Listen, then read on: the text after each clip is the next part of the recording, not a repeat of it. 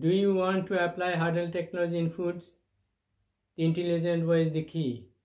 In this video, I am going to explain what intelligence we need to have to attack the microbes by retaining desired sensory and nutrients.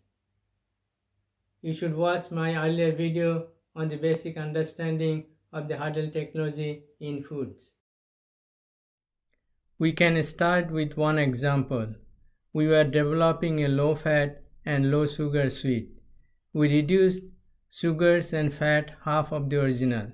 The result was mold growth within a few days, while it took 3 weeks in the case of original sweet.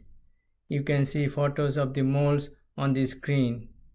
In addition, sensory perception of the formulated low-fat and low-sugar sweet was very poor. Therefore, if we want to reduce or add the ingredients and other hurdles, we need to apply in an intelligent way. Only then we could have microbial safety and desired sensory characteristics. In addition, intelligence could provide us what are the possible incidences that could result in the products. An intelligent way of hurdle technology means we need to understand a few fundamental aspects of microbial behaviors in foods in response to defined applied stresses. Only then we could relate these fundamentals in solving our food preservation problems. In this video, I will explain mainly the concept, and in the next video, I will explain how to apply this concept in different foods. First, it is important to understand how stress could affect the microbial cell. What are the attacks? Stress could affect in 4 ways. First, at the extreme stress, the cell could be dead, that is, we achieved sterilization. Second, the cell could be at lag phase, that is, no growth.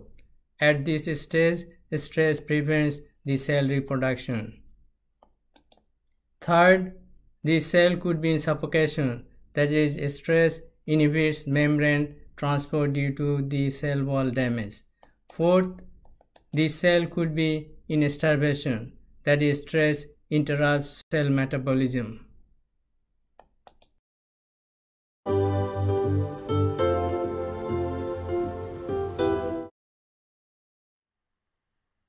It is also important to know how microflora compete with each other.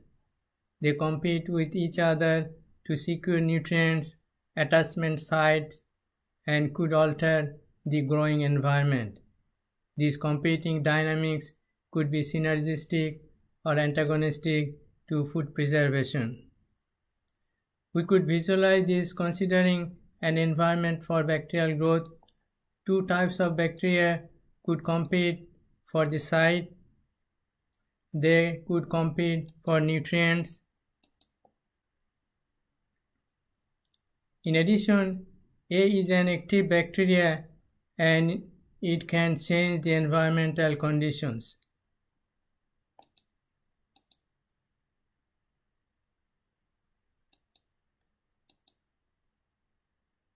This could affect the neighboring bacteria B by accelerating their growth, or bacterium A could be detrimental to the growth of bacteria D.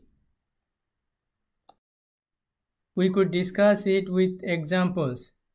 pH of an environment decreases when lactic acid bacteria grow. Therefore, lowering the pH protects the growth of pathogens. In addition, lactic acid bacteria could produce antibacterial compounds such as niacin. This dynamic could bring synergy to food preservation. Another example, growth of aerobic bacteria reduces the atmospheric oxygen, and this could help the growth of anaerobic. For example, Clostridium growth in cooked chilled foods if proper protective hurdles are not in place. The dynamics could bring antagonistic conditions to food preservation.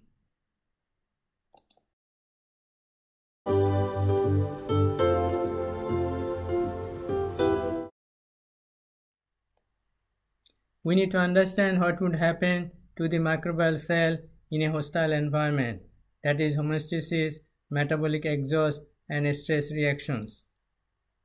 Homeostasis is the tendency to uniformity or stability in the normal status of microorganisms. For instance, the maintenance of a defined pH within narrow limits is a prerequisite of living organisms. If homeostasis, that is internal equilibrium, is disturbed by stress or hurdle, they are unable to multiply. They remain in the lag phase or even die before their homeostasis is re-established or repaired. Metabolic exhaust of microorganisms could lead to an autostabilization, that is, number of bacteria decreases with the storage time instead of their growth. The adaptation of microorganisms to stress during processing leads to a potential hazard. Some bacteria become more virulent under stress and they generate stress shock proteins.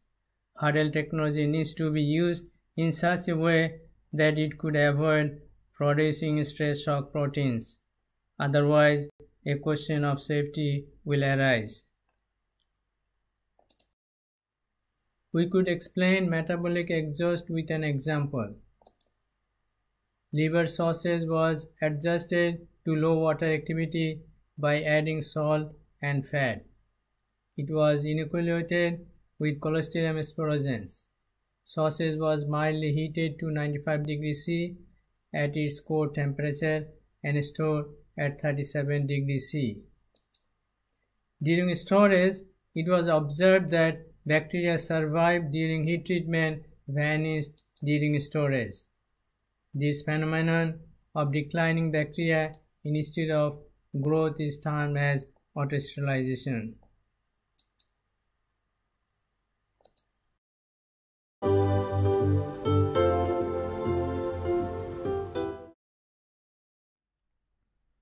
We need to understand the microbial behavior when they are injured by stress or hurdle.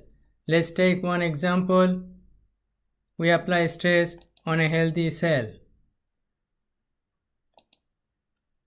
It could be injured at different levels depending on the intensity of the stress. It is marked as L means low injured, M means medium injured, H means high injured. At this injured level, over time, all cells could reverse to the healthy state. It is called stress repair. It is now clear that we should not leave these cells due to the risk of their potential growth. We need to kill them. We need to apply low stress for low injured cell, medium stress for medium injured cell, and high stress for the high injured cell. Because stress level could induce the cells to open all their protection mechanisms, we need to know what the protection mechanisms are. Similarly, injured level depends on the strength of the cell against the stress or hurdle.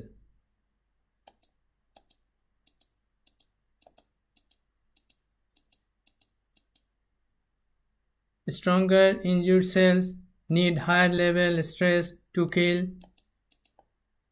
whereas weaker injured cell needs lower level of stress to kill.